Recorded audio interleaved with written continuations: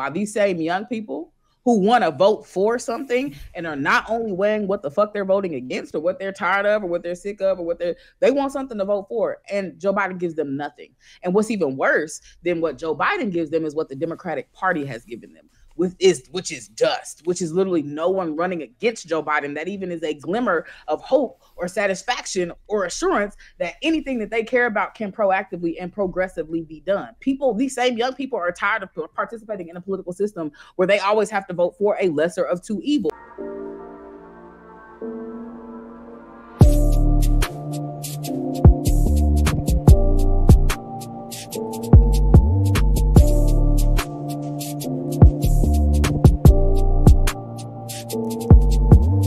I don't think any. And the reason why is that I don't think the indictments are about to like encourage or embolden Trumpism or get more, you know, people who feel like there's a witch hunt all along. I don't think that's about to get them to show up to the polls anymore, but it's not about to deter them from the polls. And they showed up in hella numbers. You know what I'm saying? To vote for before. We learned in 2016, you can't sleep on them, right? You really can't undermine the number and the swaths of Trump enthusiasts, or at least tangential Trump supporters, that is willing to pull up and do the work to at least go cast a ballot for that man. So in terms of insurrection, nah, I don't think it's going to create more new votes and create more turnout, but I for damn sure don't think it's about to create less turnout. I don't think they was turned off about that shit. I think they're ready to run it back.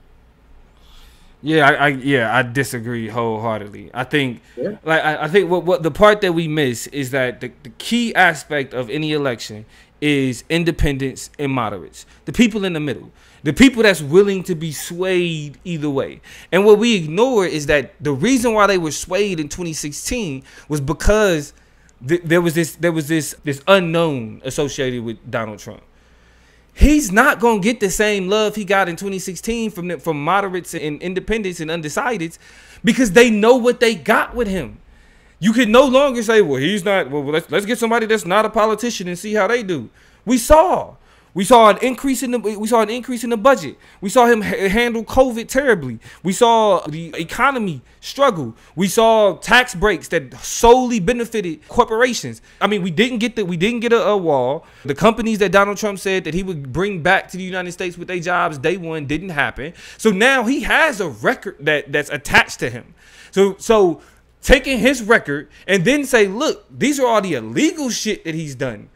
Independents and moderates are going to sit back and be like, there's literally nothing for me to lean on. Like, yeah, do I not like Joe Biden? Nah, I don't like Joe Biden. Do I think he was perfect? I'm like, nah, I may not.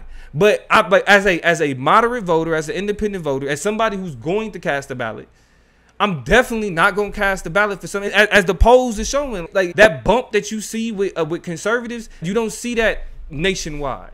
You don't see your popularity growing from that. If anything, you see more people that's willing to be like in terms of respecting the office of the presidency, a nigga that's currently under multiple indictments, that's currently being sued for $250 million, that's already been found liable of defamation and sexual assault. The idea that that's not going to have any impact on voter turnout literally says, all right, cool, I'm going to ignore everything I seen in 2022. I'm going to ignore everything I seen in 2020. And I'm going to sit back and say, but there's a possibility that Trump has that same. That is the case, that they're willing to ignore, because if nothing's sticking to him, listen, this is all we need for independents and moderates. If nothing sticks to him, if none of these charges stick to them and do the final death knell of dissuading them that he's a reasonable person, all it takes is one of his cornerstone issues for him to buy that he's willing to go all in on everything American, or go all in on the class, the issues with class, or the issues with like how money moves or the economy or whatever. For them to lean into how, why not? Because we can look at his tax plan and see that it hurt poor people. We can look at his impact on the economy and see that it hurt poor people. That's what I'm saying. If any of these independents or moderates are not poor people and the charges don't stick, they're going to be willing to be forgiving and bypass a lot of these charges and indictments and shit like that really didn't matter a whole lot. It was a whole lot to do about nothing, and protect the issues that they care the most about. If they really want to live in a more socially conservative America, and he is able to jump through the hoops and hurdles to kind of get to the finish line, to get into the ballot box, they're going to vote for him because he aligns with the principles that they have aligned. Democrats don't have clearly demarcated principles about what they want and what their aspirations are, outside of like shit like climate change and I guess like giving people smiley face lives to live in terms of the economy. But that shit is not real because they rely on economy numbers like job improvement and shit like that to reflect benefits of the economy and not the bottom line of the economy. So they won't feel good shit when it comes to the economy, but not like the bottom line solutions to these problems that's changing people's every day. No, the Republicans are not going to deliver that, but these moderates that you're talking about probably aren't a part of the lower class. Right? And or at least they have issues, they have class-based issues that will allow for them to look past a lot of the issues that Donald Trump has created. That's my argument. Yeah, I mean, and I think that's more of a I think that's a big assumption. I think that's a big assumption. They have a lot of reasons to vote. They have a lot of reasons to vote for Joe Biden. What are they voting for with Joe Biden besides staying away from Donald Trump? And if they're not afraid of the boogeyman of Donald Trump, but if they're not afraid of the boogeyman of Donald Trump, then what is it that is enticing about voting for Joe Biden? Because they are afraid of the boogeyman Donald Trump. Because conservatives have already shown a failure to put forth somebody. Like I said, I felt like Ron DeSantis, if he would have been able to maintain his campaign in a more viable fashion and not campaign like a Florida fucking politician, then he would have had a much better chance. But Donald Trump, in and of itself, enough people was willing to say, I'm willing to go with Joe Biden old ass over Donald Trump because Donald Trump, we know we don't want that, right? That's not somebody we willing to rock with. And so to think that all of a sudden now people will be much more forgiving of Donald Trump after the fact is ridiculous, especially when we now have a new class of voters. It's a lot more young voters that's willing to come out and say, I like a lot of the shit that's going on, and we're gonna talk more about. You about to rely on youth voter turnout for these elections? These young people is not boy. Man, yes. Is who you relying on to show up? Yeah, and vote for Joe Biden. You relying on old young people to show up? Yes, because they did it in 2022. They did it in 2022. Before they experienced the Joe Biden election. By young people, you were talking about Gen Z, and you were talking about. Look, can I finish? You're talking about Gen Z and you're talking about millennials. Millennials got no help with student loans. Millennials are out here suffering the most because they don't get any of the economic benefits of the society that's been created before them. Why? So Social Security is about to be what? Why? You said who works against? Yes, who's been working against student loans? When we talk about voter turnout, what makes voter turnout increase when you have different sects and different groups of voters that come together to say, we may not be in love with this candidate here, but we are willing to make sure that this candidate don't do what he do. That's why 2022 was a referendum on Donald Trump. And it showed that people are willing to go. We just have record numbers in a midterm. We just have record numbers in a midterm. And a part of what got us them record numbers is the youth vote. We had the first Gen Zer be elected to the House from the 2022 midterms. You got niggas like the Justins in Tennessee. These are millennials, right? Who are becoming. You still haven't convinced me. Okay. Because listen, people are sick of voting to stay away from shit. They want to vote for things. And I said at the beginning of this conversation, this was going, and maybe I didn't get it out, but what I meant to tell you and tell y'all in Chop Up Land is that Damo is going to like jump over very important shit and not respond to it or engage with it for the sake of making his top level argument. So my question that I'm posing to you and that you're not dealing with, and I want to go to the comments too, to go to the chat and see what they're talking about, but is that you still have not provided an incentive, a captivating reason, a logical reason why these same young people who want to vote for something and are not only weighing what the fuck they're voting against or what they're tired of or what they're sick of or what they want something to vote for, and Joe Biden gives them nothing. And what's even worse than what Joe Biden gives them is what the Democratic Party has given them, which is dust, which is literally no one running against Joe Biden that even is a glimmer of hope or satisfaction or assurance that anything that they care about can proactively and progressively be done. These same young people are tired of participating in a political system where they always have to vote for a lesser of two evil. And so knowing that that's always going to be the calculation because we live in America, they at least want to be able to vote for somebody who's going to do something. This is how Joe Biden got in. Student loans. And then when we find out he can't do shit about the student loans. My shit started in October. I think my payment is due on October 7th. Then he hollered about— That ain't true, though. That ain't true. Yes, What ain't That true? ain't true. He was able to do something about student loans. But hold on. Oh, actually, Toya. See, and this is no. This is the reason. This is the reason. Because people, listen. I just want to finish my point. You have not explained how young people are going to want to vote for Joe Biden. I don't understand that logic. I'll stay home. So this is the thing. This is the logic that made Donald Trump's presidency possible. Sure. I think there are more people that also recognize that's willing, because again, like I said, this isn't about ideology, it's about pragmatism.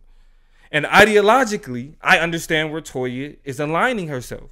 But you can't be so ideological that you allow a worst case scenario just because you don't like the alternative.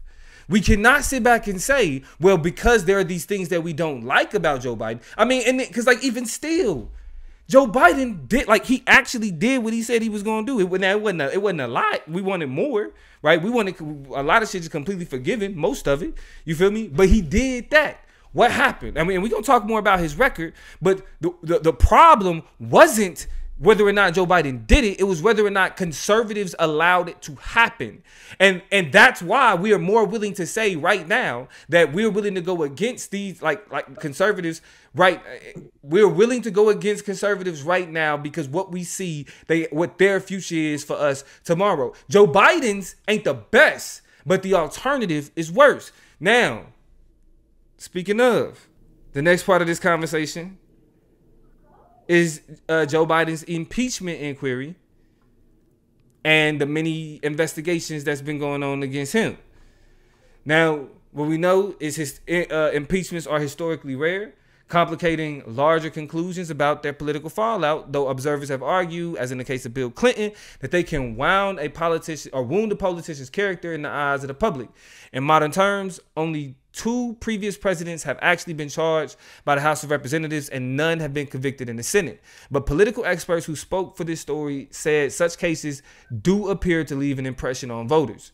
In 1998, House Republicans launched an impeachment probe into then President Clinton revolving around sexual relationship with Monica Lewinsky and a separate sexual harassment lawsuit filed by Paula Jones. In between, the 1998 midterm election saw Clinton's Democratic Party gain seats in the House without losing seats in the Senate. House Speaker Newt Gingrich, an architect of conservatives' return to power in Congress, earlier in the decade, quickly resigned. So what we're saying here is, if you look at it from a historical perspective, impeachment inquiries have had a positive impact on a president, like what happened with Bill Clinton, when the inquiry is seen as frivolous by the eyes of the people. So I'm going to ask you, Toya, will this impeachment inquiry help voter turnout, hurt voter turnout, or will it not have any impact on turnout at all? No impact. I don't think anybody is or has. Sorry that I'm mockable in this bitch, but I don't feel like the whole, from the Hunter Biden expose to these indictments to is cracking the White House to whatever, I don't think anybody is really kind of feeding into, in a material way, any of the fantastical types of things that have kind of popped up about Joe Biden. I don't think anything besides his ability to be responsive to what's happening in the economy and what's going on with Donald Trump do people care about. And so I think all of this is a lot to do about nothing and a waste of time. And I think a lot of people feel like it is too, but we talk about it because we have to, because it's the president. So yeah, no, not changing nothing. All right. Yeah, this is what I gotta say. I think this helps voter turnout. This helps voter turnout for Joe Biden, because this is where I will argue, this is what helps offset the conversation of Biden's age. Because what happens is, if you've been paying attention to the many congressional hearings that's been going on, whether it's about Hunter Biden, Burisma, Ukraine, Biden's peddling influence that like reps like James Comer and McCarthy have been trying to push, and they've come up with nothing. And the reason why most people ain't really tripping off this is because committee hearings usually don't get prime time TV, right? I think the January 6th hearings did, But I think like committee hearings like this about like the weaponization of the FBI, these types of hearings, which have been hilarious, by the way, they've produced nothing of value for Republicans, or you would hear them talking about it constantly. You don't hear them talking about the hearings that they did earlier in the year because they got nothing that they can get with it. Even James Comer, when asked whether or not he thinks these inquiries and these investigations will actually implicate Joe Biden in anything that's impeachable, his response is, we hope so. They don't have nothing. So why, for real? So why I think that this will help, this will increase voter turnout like it did for Bill Clinton? Because it's like, yo, folks was like, okay, Bill Clinton is out of pocket for what he did with Monica Lewinsky and the other woman. But I mean, to kick him out of office for that, y'all, for real, like that was like, that's how voters treated that impeachment. Donald Trump impeachment, it was so much clear evidence that everybody was like, the only reason Donald Trump didn't go to jail is because he was president, he ran the Justice Department, and conservatives had control of the Senate. That's it. Not because the evidence cleared him up. There was a very convincing case for locking, but when the main argument for why Donald Trump didn't go to jail was we can't indict a sitting president, not, oh, he didn't do it. But even if he did, we couldn't indict him. He is sitting president. That means that, okay, there was a case to indict your ass. When Republicans attempt to push this inquiry, primetime TV, this is an impeachment inquiry. This isn't like just these committee hearings. Every news channel is going to be tuned into these conversations.